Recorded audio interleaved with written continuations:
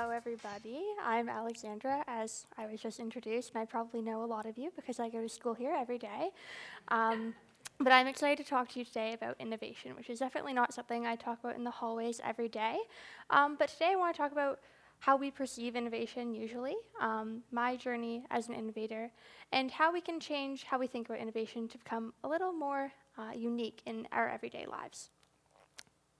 So I think the kind of innovation economy that we live in today started in 1984 when Steve Jobs launched the Mac. And when he did that, he kind of made technology pretty sexy and pretty cool for the first time in a long time. And people understood that technology wasn't just something for science labs and research universities, it was something that was going to come into our everyday lives. And that definitely continued in 1990, when the World Wide Web was first connected, and when people got on the internet and they found that they could collaborate with people all around the world to start solving problems and changing the world in big ways and in small ways too. In 1991, when the clicker works,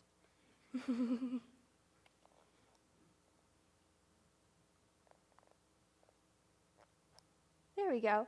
Linux, the first open source software, was open to the world. And that's when really people saw that technology was something that anybody could use, whether you had a PhD in computer science or not. And people started seeing technology as a way to solve problems and change the world and change the future. So that was even before most of us were born. And those were some pretty exciting times when the world started to see technology, computers, iPhones as the way forward. But I personally think that that came as a cost to the future of innovation, because it established some pretty big myths about innovation that kind of stifle creativity. So the first myth is that innovators are all Californian computer science geniuses. And I know that I certainly am not one of those, and I have never, shared a dorm room with another middle-aged, mid-20s man who was a computer science and physics genius. But that's not where all innovators come from. But somehow we've been trained to think that innovators are this special unicorn breed of human that we can only aspire to be, but it's not. It's some gene that people are born with, and that we can only aspire to be them. But that's definitely not the truth. The truth is that, there are so many paths you can follow to being an innovator and being innovative. Innovation, in my mind, is just solving a problem in a new way, and there's no one way to solve a problem. That's definitely something I've learned at Branksome. And you can, be solving a problem with your Lego blocks at 4 years old and finding a new way to construct the car package they've given you into a plane, or you can be 90 years old in a nursing home and change the way you live your daily life. And those are both ways to be innovative without, being a PhD Caltech grad who can understand deep computing better than anybody else. Specifically, my truth is that when I started thinking of myself as an innovator, I was 15 years old. I still think I'm young now when I'm 17. I was a girl. I still am. two things that are typically underrepresented in innovation in science and technology. I didn't have a roommate who was, my only roommate is my cat, who was a genius along with me. I don't know how to code. I never did. I hope to know how someday, but that wasn't my background. And I didn't have some wad of cash waiting in my 15-year-old bank account to help me start a business. So I came from an atypical background. But the reality is that when you're an innovator with an atypical background, there are so many supports out there waiting for you in the world that are trying to help everybody from any sort of background be innovative. And that's what you have to take advantage of in the world today. So I started at one of these ecosystems waiting to support young entrepreneurs called SHAD. And SHAD is a Canadian charity, and it's a month-long program that happens at universities all across the country every summer. And I went into SHAD thinking that I was going to come home after 2 days. I didn't actually book a flight home because I thought I would be scared away by the science nerds, which I didn't think of myself as. But when I got to SHAD, I actually found a group of incredibly like-minded people who were really enthusiastic to solve big problems in the world. And SHAD was the first time that I realized that you can come from any background and start it with a problem and work towards solving it. So at SHAD, the challenge we were given was to get Canadians outside. And my group. We didn't build an app. We didn't have any insane technology. We just started a subscription box company that gave you all the tools you needed for an outdoor adventure every month. And it wasn't, ultimately, our company venture was successful. We worked with Parks Canada and Uber and lots of big corporations, but it wasn't because we had any business knowledge coming out of grade 10 or grade 11. It was because we were all enthusiastic and we were ready to work together and support each other. And what I found there is that one of the key things about being innovative is finding people who support your crazy ideas, who think that when you say something that sounds impossible, they're excited to work with you to find a way to do that. So having that group of people around you is a really important part of working to solve challenging problems. The summer after SHAD, I went to a program called Catapult. And Catapult is an incubator for high school students. Again, lots of high school support out there for everybody who still goes to Branksome.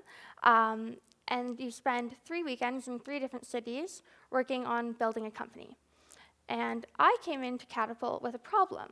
I saw that having 2 parents who are doctors, I've been exposed to lots of medical problems. So I came up with a medical problem that teens aren't really engaged in healthcare. I saw my rowing carpool on the way back to school Googling their symptoms and diagnosing themselves with various cancers and deadly infections, just all on the drive back from Argos to Branksome.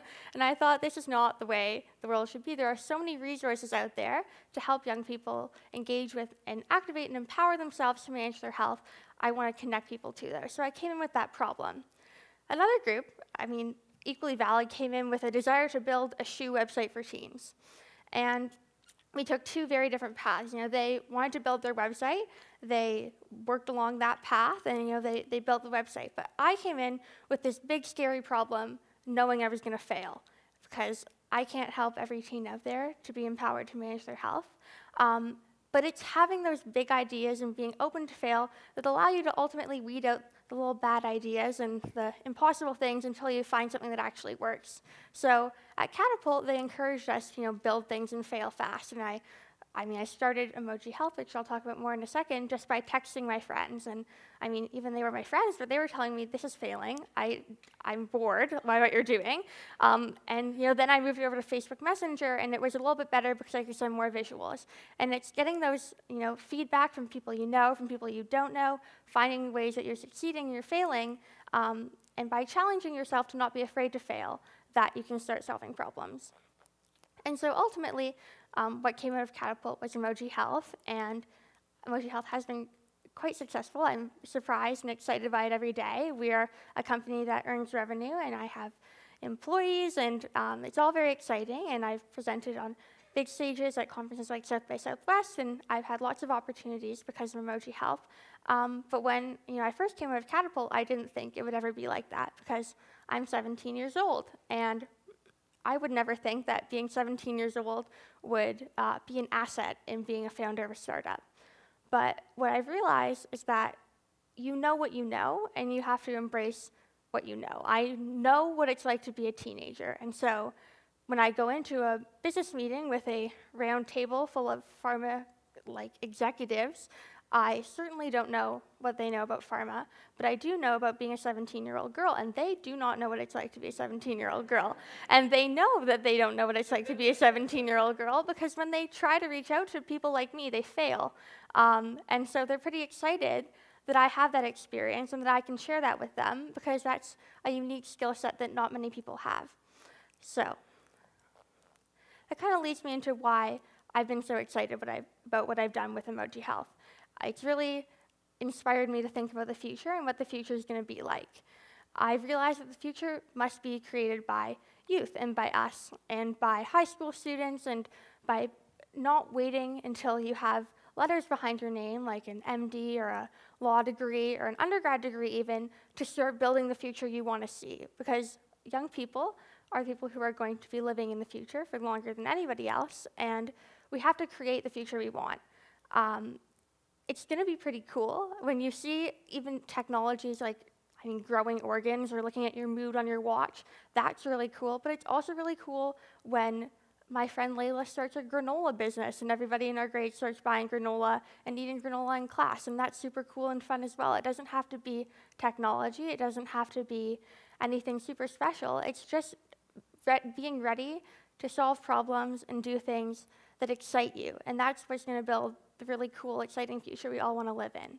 So what we have to remember is that the future is now. I mean, the future, when I started this presentation, was now. And so I keep thinking about the imminent future. And the future is you. So don't wait until someday when you think you're going to solve this problem that you know you're going to have. You can start now. And you have different problems now than you're going to have in 20 years.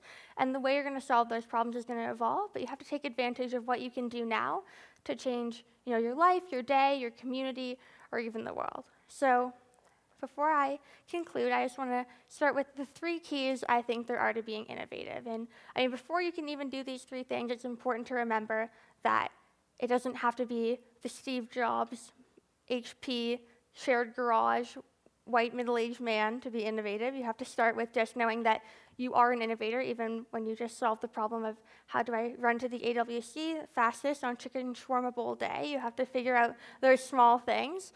But it's important to have a purpose and know that what you're doing is valuable. I am excited to wake up every day and work on Emoji Health because I know what I'm doing is changing people's lives, and I know that what I'm doing has value. And when you find something that you're passionate about, you're going to work many times harder on it, because when you're excited to spend the Saturday that you don't have homework working on a company, that's pretty cool. And that means that you know that you're invested in what you're doing, and people can appreciate that. People will respect you for that, and they'll help you because they know that you want to do what you're doing. Being authentic is also super important. Knowing who you are, what you're good at, and what you're not good at is so important. You can't go out and try and convince people that you are an expert in healthcare knowledge when you're a high school student. I don't try and do that. I embrace what I know and what I don't know, and people will respect what you know, and they'll value you for that. But you can also work with other people who know things you don't know, and when you build cohesive teams that can help each other to know things and not know things, that's really important. And most importantly, you have to be brave. If you can do everything else, if you can create the next Apple even, but you don't have the confidence to do it, you're never going to get anywhere. So you have to have the confidence in yourself and your idea and the world to support you in that before you can do anything. So I think, when you do those things and you're brave enough to believe in yourself as an innovator, even when you can't really see yourself as an innovator yet, that's really important. So thank you very much. It was very exciting to speak to all of you. Thank you.